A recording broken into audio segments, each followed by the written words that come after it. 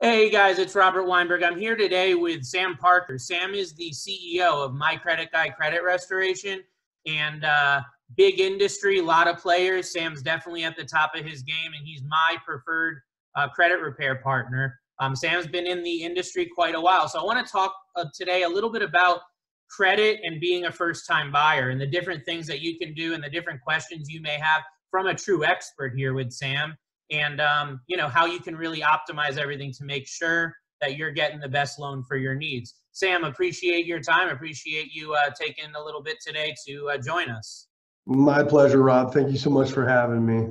Absolutely. So we're going to really talk and head out this call with some major questions that I've had written in by some viewers here about credit for first-time home buyers. So the first question here is, a lot of people get worried about applying for a mortgage when they have low credit. They think, well, if I've got already a credit score that's fair or poor, or it's not excellent, and then I go and I actually apply for a mortgage, my credit's going to tank, I'm going to have problems. So can you talk a little bit about how a mortgage inquiry will impact a credit score, especially if you're in that, mid-good or fair range, and is it really as bad as everyone makes it out to be?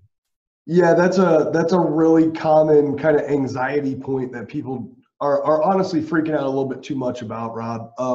One inquiry isn't going to do much to your, like if you went from no inquiries, you've been good, you haven't had your credit pulled anywhere, and you went and you pull your credit a mortgage inquiry, you're talking anywhere from probably 0 to 3 points maximum on the effect that it's going to have on your credit. If in a 30-day window, after your pull, they went out, and they should not do this, but if they went out and they had their credit pulled another 8 times in that 30-day window, it should not impact their credit at all in what is considered a like industry. So like if you're trying to get a car loan, and then you have a bunch of inquiries in the next 30 days, and a mortgage loan, have a bunch of inquiries in the next 30 days. Each one of those inquiries, it should only be the first one in the next 30 days that hurts you. Okay. Now the credit bureaus are wishy-washy on the window. Some of them imply that it's 30 days. Some imply that it's 45 days. And so we always just want to work in worst case scenarios. And so we just tell our clients to assume you got 30 days. But in general, inquiries are just not that big of a deal. It's just when a client comes to us and they're like, oh my gosh, my credit scores are so low, it's because of all my inquiries. It's almost never the inquiries that are actually the big culprit. It's almost always, collections, charge-offs, late pays, or maxed out credit cards. So guys, you heard it from the source here. These inquiries, don't get too wrapped up in it. And Sam was also just talking about the shopping window. So, we discussed this a lot. You do have that window. If you're talking to multiple lenders, if you talk to a lender and you're not happy with the advice you're getting or their reputation or whatever it may be, there's a lot of different things that you can do, like going to another lender and talking to more. There's a lot of competition in the industry, so don't feel bad about having your credit run by a more reputable or a better rated lender if they're going to give you better advice. Like Sam said, that's not going to make a big difference, or really any difference in most cases, in your credit score. And that first inquiry is really minimal. So hopefully that gives you guys some confidence in getting your credit report run by a mortgage lender, because as we always talk about, you want to get pre-approved as early as possible in the process. Even if you're 6 or 12 months out, you still want to get pre-approved by a mortgage lender. You still want to talk to them so you know what you're dealing with from a strategy standpoint with your credit. So moving along, for people that, they're in a position where maybe they're like a 618 credit score or a 574. They're like right on that cusp of being able to qualify for the home loan that they want. What are the main things, the main steps that you think people can take if they don't have time to go through an entire credit repair process? They're really close. What are the couple things that people can do in like a 30 or 60-day window to boost their credit score before applying for that home loan? The number one thing that they need to pay attention to is their credit cards. That makes up 30% of the credit score, and people act like it's no big deal. They'll get to their credit cards when they get to them, but let's really worry about these inquiries, or let's worry about this late pay. From 3 years ago, and it's not that. And that's a good, it's a good defense mechanism, but I'm just going to be honest with anybody watching this. Like, it's your credit cards. It's the way that you're spending money that you don't have right now that's dropping your credit score, because the credit scoring algorithm is a risk-based algorithm. Smart people put this thing together. And one of the big components of it, or one of the big red flags of it, is when they see your balance to limit ratios on your credit cards creeping up and up and up. It's a very accurate indicator that you are cash poor and that you're having to rely on these credit cards, which makes you a higher risk. So if that's not the case, like if you looked at my credit on a monthly basis, you would think this guy might be in trouble. But I max out one of my credit cards every month because I get excellent reward points for it, and I fly American all the time, so I want to get as many points and miles as I possibly can, right? And so in that case, the scoring algorithm would be wrong, but at different points in my life, it would have been right on. And knowing that I did not have money in the bank and that I was floating a lot of, like when I started my business, it was all on credit cards, I wouldn't have been a great credit risk right then. So anyway, sorry, I'm rambling on this one, but it's a big one in credit cards. You get those things paid down below 50%. And then below 30%, so there's different thresholds where the credit scoring algorithm hits you harder. Once you get above 50%, so if you have a $1,000 credit card and you're above $500, a red flag is going up. You are losing points. You get it below 50%, you're going to get some of those points back. Below 30%, even more points. If you can keep it between 5 and 10%, you're going to be maximizing your credit. So first and foremost, you're trying to get qualified for a home loan or get your points up quick. Look at those credit cards, because those can be paid down quickly and they report back quickly. Beyond that, Rob, then you're getting into going in and removing things, and that's where it takes a little bit longer. But on the flip side of paying a credit card down, you could also call and say, hey, I have great pay history with you guys. I want a credit line increase, and you can impact your balance to limit ratios that way. You can also go to optoutprescreen.com, optoutprescreen.com. Opt yourself out of unsolicited credit offers for the next 5 years. You're going to select the electronic 5-year opt-out, and then that will get you some points as well, typically. But those are really the fast ones. Or get signed on as an authorized user on a credit card that you're already paying on. Do not be scummy and go out and find a company that's willing to sell you a trade line. That is considered fraudulent in the financial world. But if you have a bill that you're already paying on, like if my wife has a credit card and it's an excellent standing, my income is definitely going towards that. Our household income is going towards that. I can and should be on that credit card.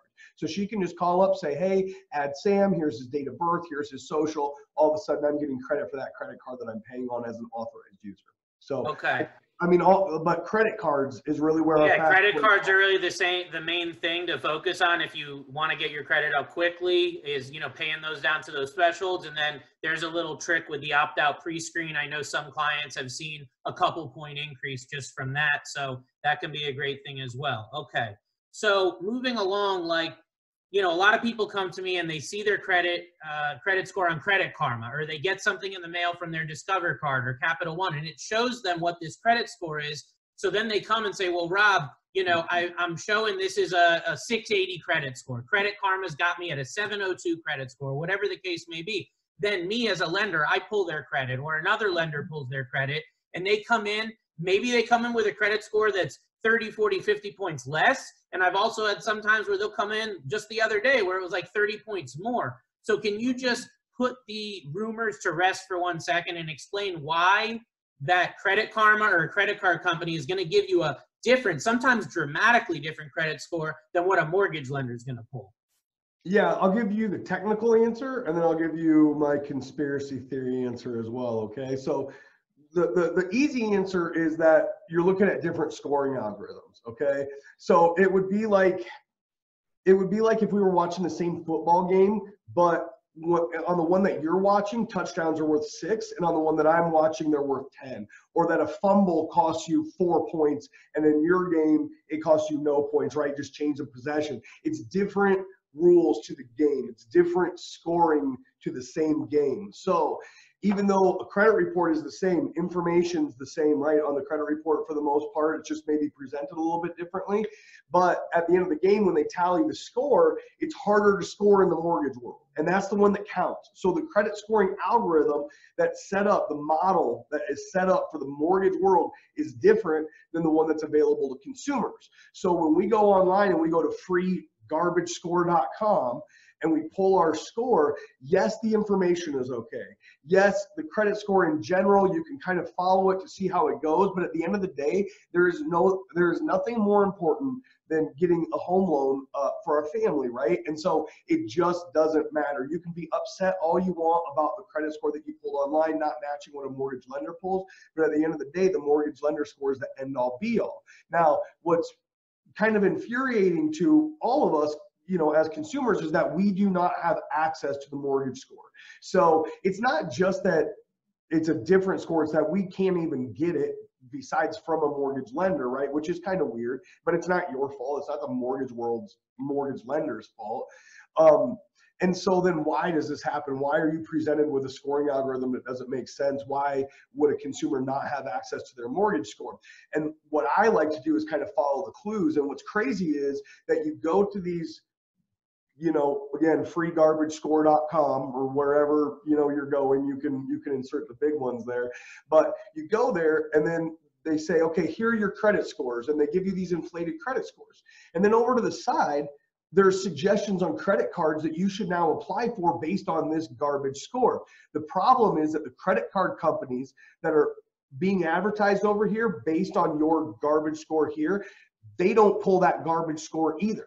So they're going to be pulling a different credit score now, and they're going to say, oh, you did have this credit score, and if that were true, you would have qualified for this credit card. But when we pulled a score that's not this algorithm, you now qualify for this credit card with this horrible interest rate and this monthly or yearly fee. So I believe it's not only, so the technical answer is it's different scoring algorithms. So you're looking at two different computations of the same information, which is why your online score is different than Rob's score, right? And then beyond that, why is that happening so much on those sites? I believe that it's a bait and switch and getting clients to sign up for credit cards that aren't a good, you know, because they get paid. Don't they get paid when somebody, you know, puts in an application, whether they get approved or not? I believe there's some sort of commission. So it's in their best interest to get you all motivated and hyped up with a high score so that you'll think, oh, wow, I'll go ahead and apply for that card then. You know, that can be a really great thing for them as far as making money. So I agree with you on the conspiracy theory part. And I mean, I've seen that a lot myself. Like I said, most of the time your mortgage score is going to be a little bit less, but I've seen a few that are more as well. So, you know, don't prejudge. But hopefully that gives you guys some good insight on why your score might be different between an online or your credit card statement versus a mortgage lender. So for somebody that's, you know, maybe they're just building their credit, maybe they had some issues years ago, their credit score is in the 400s or low 500s, and they're, you know, they know that they're 6 to 12 or 24 months out from buying a home. Other than obviously getting into a credit repair, getting with a professional on a personal level, if they want to start just building things themselves and getting their credit on the up and up, what are the main things that you think someone with that lower, poor type of credit score could do right away to start improving?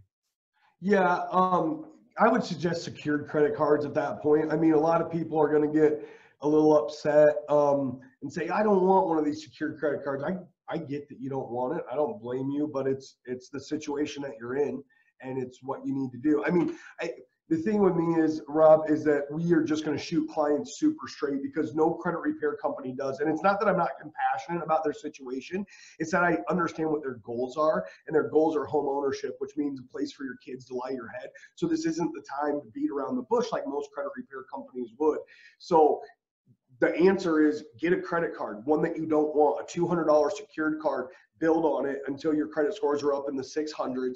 Then we can look at a mid-range credit card that's, you know, probably going to still be high interest rate, low limit, but you're getting more towards where you want to be. And then all of a sudden your credit scores are 700, and oh my gosh, this whole new world of normal credit cards opens up to you, you know. But in the very beginning, you have to reestablish credit. You have to show people that you are not a risk. I mean, again, it's a risk-based model. So what you have to do is be able to look at your credit report. It's like your resume, right? It's like your financial resume. And if I look at your credit, or if I look at your resume and I'm like, man, you no-showed on 4 of your jobs, looks like you had a huge gap in job history, right? Like, you need to be able to have that job where you're like, but right, look, I was there. And you can even call, I have references. Same thing with your credit report. You have to create that account where you're like, but look at this one. I paid it on time every single time. There was never a late pay. Doesn't that afford me, or, you know, earn me another chance with you? And sooner or later the answer will be yes. And then you piggyback, you know, and or leapfrog up to having really good credit and really good opportunity. So on the secured credit cards, are there any particular vendors that do that you recommend, or should they just go to their local bank or credit union and ask? I like the credit builder card. We had it, you know, we had a hand in having it specifically designed for the credit, you know, the credit world of folks who needed this. And so it's a $200 secured card. It reports to all 3 credit bureaus. It reports very quickly, usually in the 3-week range, where a lot of credit cards are going to take 2 to 3 months to show up on credit. And so this thing is it's just designed for exactly what we need it to be designed for. There are other cards out there that we can recommend, but credit builder is our first and foremost. You can also, credit builder is actually one I've been using for a while as well. That's very good. And for all the listeners and viewers, we are going to go ahead and put a link to the credit builder card wherever you're watching or listening to this, so you can go ahead and take a look at that if it meets your particular needs. So if somebody's got a thin credit file, maybe they've got no credit score, or they've got, you know, nothing recent, is it the same recommendations of getting a secured credit card, or is there anything else they should be doing if they've got like no credit or a very thin credit file?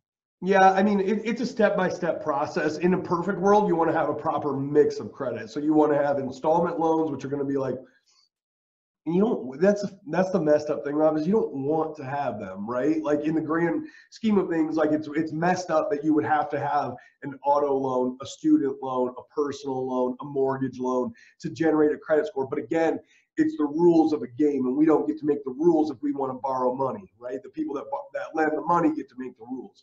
So to answer your question, if you want to build a strong credit file, it's going to have a proper mix of credit, which is a revolving account, which is code word for credit card usually. And you honestly probably want to have 2 credit cards at least. You want to have an installment loan, which is your auto loan, a student loan, a mortgage loan. And sometimes those things just kind of happen for you. Almost everybody's going to have student loans, whether we meant to or not, right? So a lot of times those gaps have been filled in. But I'm just saying this because if you have 3 great credit cards and you're wondering, why don't my scores ever get above, you know, a 676? I just don't get it no matter what I do. It's because you're missing that component of having the proper mix of credit. But I will say in the very beginning, when you're building credit, to have 2 revolving accounts or 3 revolving accounts, meaning 2 or 3 credit cards, that is still going to plug that immediate, you know, gap of no positive trade lines. Where on the flip side of it, if you only had installment loans, so if you had 2 or 3 credit cards, you're going to generate a credit score and start building credit, right? But if you only had 2 or 3 installment loans, you won't see the same impact because it is a risk-based model. They want to see you being risky, and installment loans are not that risky because you've already been pre-qualified for them based on the money that they know you make. And so they've already set a fixed amount, you know, a set term and payment. So that's a much safer loan because it's been, you know, kind of verified that you can afford it. Where a credit card, they're kind of like, well, here you go, let's see what you do with it, right? And so you can build immediately just off of only credit cards. You can't really build off of only installment loans, and eventually you're going to want to have that mix of both. Okay, so starting out with maybe a secured card or an authorized user card, and then building up to an installment loan as well, then they'll start that mix of credit, like you're saying, and building out a credit file. Yeah, and when you're starting from zero, from no credit, you're usually going to want to have at least 2 credit cards. Just getting 1 credit builder card a lot of times will not generate that score. You need to have 2 revolving trade line. So whether the cool thing with the credit builder card is you can get 2 of them. You can stack them. You can apply for 2 on the same day and then have them report. You just got to remember that it's 2 payments. Otherwise, get the credit builder and then go get, Open Sky, or get the credit builder and then go to your local bank and get a credit building card. The thing is though, since I mentioned that, when you go into your local bank, just realize, guys, they do not know what they're talking about when it comes to credit most times. When they're telling you to open up these CDs and then it's going to help build credit and stuff like that, the impact is so minimal that you need to focus your money and your efforts on revolving trade lines. So if you go into your local bank, you're going to ask these questions. Do you have a credit building credit card? Does it report to all 3 bureaus? Say it again. Does it report to all 3 bureaus? Because that is very important. And how quickly does it report? If they then start trying to sell you on putting $500 or $1,000 into a CD and that a year from now, blah, blah, blah, do not do it. It's not worth it. Okay. And they all do it just to get you to open up more accounts with them.